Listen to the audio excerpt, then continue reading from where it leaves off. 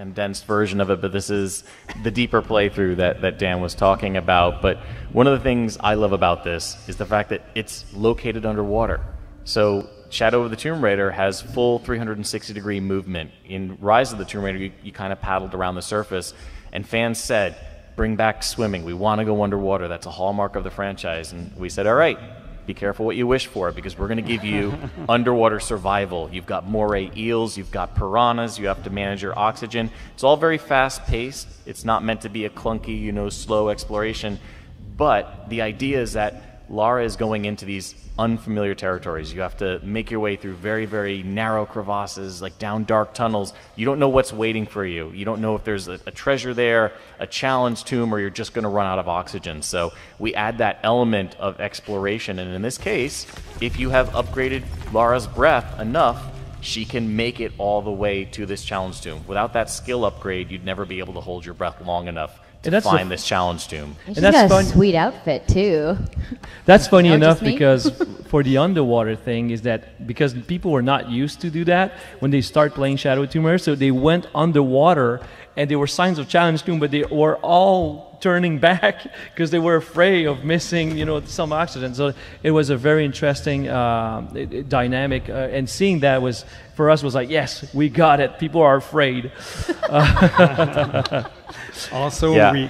we can't talk about a shadow without the lighting aspect. And for us, building Shadow of the Tomb Raider, we said, okay, we need to invest in our lighting technology. So we pushed a lot to make sure that we can bring the most immersive environment as possible. So you can see how lighting is something that talks through the screen, and also underwater, there's everything is handcrafted to make sure that we have a very, very immersive environment. Yeah, and Andrea, you mentioned the outfit. You like that.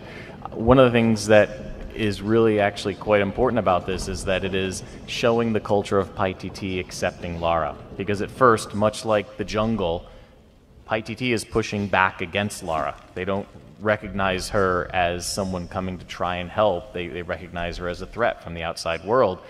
And eventually, through her actions and through her friendships with people and interacting with them in a meaningful, positive way, they begin to trust her and welcome her into the culture and give her, the garb that sort of allows her to move freely throughout there. And I think that's sort of like an example of how we treat the world in general. Paititi eventually will accept you if you're doing the right things and it recognizes you're trying to help. The jungle, when you first start, is a very dark and foreboding place. And then as you progress and as Lara becomes one with the jungle, as we say, it actually opens up. It becomes lighter because it is a symbol of the world saying, all right, Lara is fitting into it. It is becoming one with the jungle. Of course, that gives you a lot of great combat advantages, but it's also a measure of that respect that the world is kind of giving Lara. And from a narrative standpoint, also, what's important about Paititi is that it's also a pivotal point for her as she's growing into her role. And this is a pivotal point. Her relationship with that city will actually change her, and you'll feel that as you're going to play the game, that there's emotional evolution for her when she goes there, because she's seeing how these people are living. They see how they're accepting her, because the dress that she wears right now, it's an Incan dress. It's part of the rebel group. She's a part of the rebel group helping against the cult of Cuckoo Ken, of course. We like to do a joke about that because there's one of the video, the merchant is saying that. It's funny for us because we've been hearing it 10,000 times, but that's what it is exactly. So she's going against this cult, this tyrannical cult, and they helping each other. And that's what the thing about that is, that her relationship with this rebel, with these people, actually is transforming her and helps her from when you play the game the first hour, and then you go in there and you finish, playing that part, especially the part that you're seeing, and later on you see that she's actually growing emotionally, and that's very rewarding for those who really care and love Lara. You see that, you see more a human side of her evolving. It's very rewarding. It is the gate to get to Paititi. This is one of the ideas that people from the community had, say, hey, a lot of these cool tombs actually are challenge tombs, and we would like to have tombs that are much more complex, on the main path. And because we had the difficulty, adaptive difficulty in mind, we knew that we could do that. So actually this tomb is on the main path, and it's protecting PyTT. It is hard, but it is cool, and it's epic because it's one of the few, you know, when you look at it, it's one of the few tombs that we have that are open air. And it's the trial of the eagle. So there's multiple trial that Lara had to go through, reach PyTT. That's why it's not touched by modernity. It's protecting it. There's a trial of the jaguar, trial of the spider, and this is the trial of the eagle. Oh, you guys put spiders in the game? Why? Well, and you know what? I think that one of the things that is most special about this is one of my favorite spots, because it combines several pillars that are so important to the franchise. So if you look at what we're showing here, it's, yes, a tomb, but it also heavily focuses on traversal, heavily focuses on puzzle solving, interacting with the environment, as well as there are some traps in here. If you're not careful, some of the elements that you turn on can actually kill you.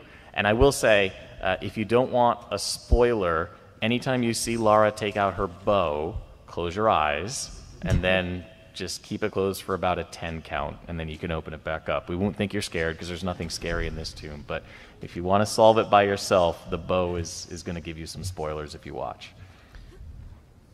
Yeah, one thing about failing in trial, this is a good example, because in the first place, that map was built by a team we're working with, a great team we're working with, and at some point we were trying to get a very good puzzle. We couldn't do it, so how many times we throw that in the garbage, redo it, and at one point we said, okay, let's bring one of the challenge to put it on one of the puzzle and put it right on the path, and it became one benchmark for all of the other puzzle we made for the game.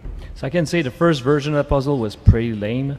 To be honest, it was pretty lame. It always, you know, video games is very hard, you know, and you test a lot of things. And like Mario was saying, it was a team that was building one of the benchmark, what would be like a challenge tomb things, and we were like, wow, man, let's get that and put it there, and it felt right at home with the wind and eagle, so it actually felt right at home, and now people actually love that because it's a great gate. I love that you like indirectly insulted the first guy that worked on this. You're like, it's pretty lame. There's one person right now crying watching this stream, so good job, Dan. I think that this is also a great lame example. Stuff all the time. Yeah, I think this is also a great example of if you turned off the white markings. Just imagine trying to navigate this space without knowing what you could interact with. That to me is where all you guys who said, you know, I think it's like turn off white paint is the group that Dan was talking about earlier. Everyone in that group, this is where you're going to say, maybe just here we turn it on. Just for this one tomb, and then I'll turn it back off, I promise. Exactly. No, always leave it on. Just leave it on. Yes, but this is one of my favorite spaces, just because it shows Lara doing what Lara does best, being a brilliant archaeologist. And it's, you know, there's no combat in here, so you can just take your time. You can figure out how does the world work. You know, we always try and make sure that we have very physics-based puzzles, making the world interact and react in a very believable manner. To Dan's earlier point, making it feel like, you know, the civilization could actually build this using the technology and the means that they had at their disposal. So this for me is just such a great example of what makes Shadow of the Tomb Raider special, because you've got an open air tomb, you've got all this puzzle solving, you've got the culture clearly, you know, shining through here. So I just love this. Got to find another way up. Whoever did this demo makes it look so easy. It was not this easy when I tried it. Do you know, believe it or not, when we are making these captures, so I will say a little insider info for you guys, because you were kind enough to join the panel.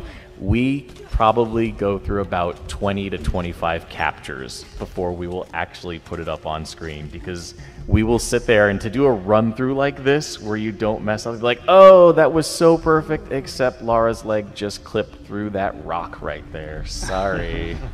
Go back and re-record this 20-minute segment. And then we make somebody else cry. That's how I make people cry. Dan makes them cry by saying, your work was crap. But most of the things I say it's crap, it's because I directed it too. You know, it's like the tune before this one, I directed it, and it was crap. But that was you in the mirror talking to yourself. Your work is crap. You make that puzzle not lame. No, the real challenge to build puzzle like. What is that?